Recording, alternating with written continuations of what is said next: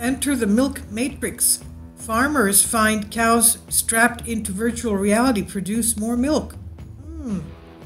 A Turkish farmer made headlines by strapping virtual reality VR headsets onto his cows to simulate greener pastures.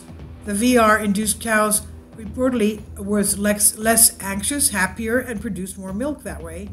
Izet Kozak got the idea to use VR headsets to simulate a green pasture for his cow from a project conducted in Russia.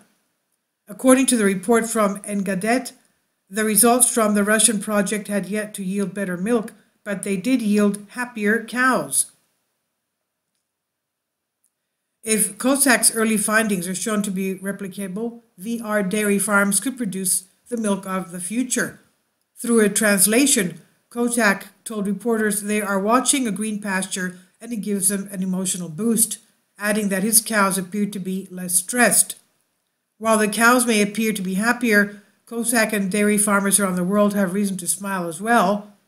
We get an average of 22 liters of milk per day from the cows in our farm. The milk average of the 2 cows that wore virtual reality glasses was up to 27 liters, the farmer said. So that's 20% more. Now these figures represent 22.7% daily increase in milk production and are supported by research conducted at Wageningen University in the Netherlands. There, researchers found that happiness led to healthier cows, and healthier cows led to improved milk quality and improved amounts. So if repeatable in other cows, VR could represent an economic and environmental shift for the dairy industry, allowing, according to some, increased milk yields using less land and resources. It's a solution, according to dairy industry boosters, that offers a potential to be economically and eventually feasible.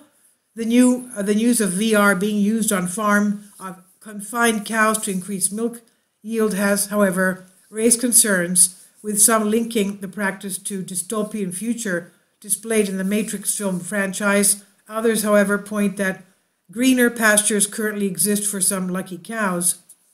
More research will be needed to be conducted, according to reports, to better understand the effect of VR on cows in the long term, of course. This is by Nevin Brown of Sputnik. Please leave your comments and thank you for your support. Please support my Patreon account.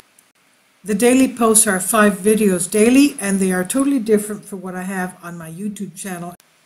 Thank you so much for your support and that you find all my content so interesting. You'll find the Patreon account details in the description box.